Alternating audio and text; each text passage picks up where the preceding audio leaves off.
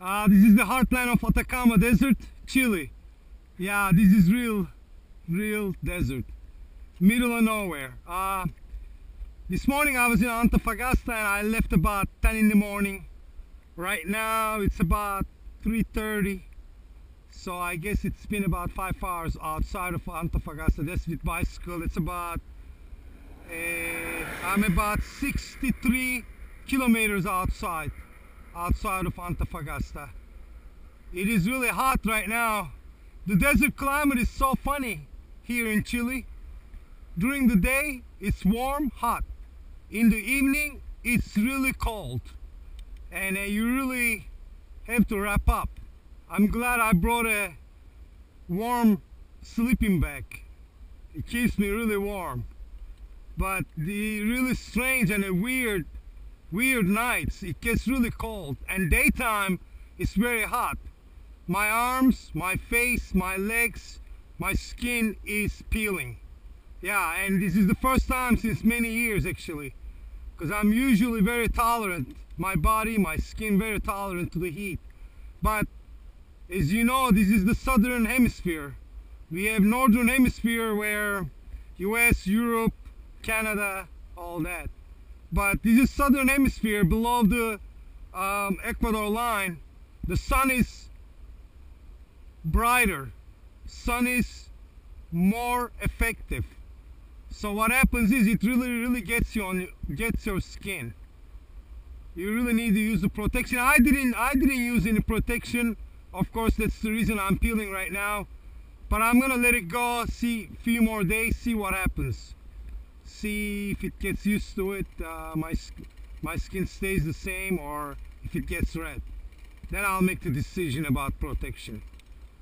But looking around, middle of nowhere, just sand, and hills. These hills about Atacama Desert, it's been hilly all around. I've been coming on a very hard road for bicycle, that is. It has been so many years that I've been on a road on a conditions this extreme. You could be the best bicyclist and best in condition, doesn't matter. It's gonna get you, because you keep going up on the hills, and the weather is so hot, it really gets you. I lost about 5-6 kilos of my weight. I would say about 12-13 pounds already, due to the heat and the hills. No matter how much you eat, you can't hold it because of the conditions that you're in. You're losing a lot of calories every day, and that is going to happen. But it doesn't matter, I'll gain it back. I have no complaints, because I love food. I still eat. I've been eating lots of fruit, lots of veggies, some steak dinner. Of course, when I get to Argentina after Chile, that's where all you can eat steaks, like $4 or $3, some ridiculous amount, because of the beef there is so much. Same as is in Brazil. They are like number 2 and number 3 meat sellers in the world, Brazil and Argentina. So it's so cheap when you order steak in there. I can't wait to get there after Chile. But of course, now on the road to Santiago. I'm on my way to Santiago now. About 1,300 kilometers from here. 1,300, 1,400 kilometers from here. Yeah, almost about 1,000 miles. Almost, not quite. I would say about 850 miles. Of course, Atacama Desert will land in 400, 500 more kilometers, I believe, maybe less. Then we have a beautiful seashore coming up. I have heard some of the Chileans recommended me some of the spots. I cannot wait to get there after Atacama Desert. I'm looking forward to it. Now I'm enjoying the scene, to the sand and the peacefulness of this Atacama Desert. Oh, by the way, nighttime there are fox Yes, wild cats running around in this desert. And you could see their eyes green, flashing, green color in the dark. And the other night I was riding my bicycle late, about 2 in the morning. As I rode till 3 in the morning, I wanted to gain some more time.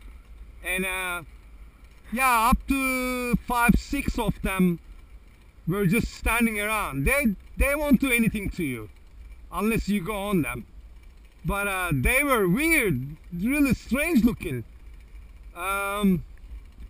They look like a dog, but they're cat. They're wild cats, fox. I don't know what they are, but they were weird. And then I did some research, and yes, Atacama Desert does have them. Besides them, you have many other creatures, many other animals that I keep an eye on them, really.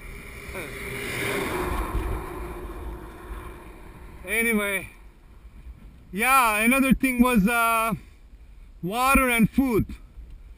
Some spots you have to travel 180, 190 kilometers to find water or food because of the northern Chile's population. They have hardly any population in this area. Therefore, they really don't care. They don't have the facilities to support many travelers who's passing through. And they don't have restrooms, they don't have restaurants, they don't have gas stations like they do maybe every 200 kilometers. And this is ridiculous because when you're on a bicycle, you'll have to travel all day, all night to get somewhere with food. This is the reason now I learned I keep about 3 days, 4 days worth of food on my bicycle and about 7-8 bottles of water. That's the only thing I can do because I'm already loaded on this bike. My bags are full, my backpack is full. So where are you gonna keep it? Where are you gonna keep all this thing? So I make an extra room. Yeah, it's not easy. Water though, you need lots of water because it is desert climbing during the day. You're being drained because your bodies keep working. You're pedaling. You're sweating. And you need water, lots of water, because you're losing a lot of water. So I always keep about 8-9 bottles of water in my bags. I have to. Anyway, I'll get back to you guys in a couple hours because there's supposed to be some interesting spots coming up. This is the heartland of Atacama Desert, middle of nowhere. Okay.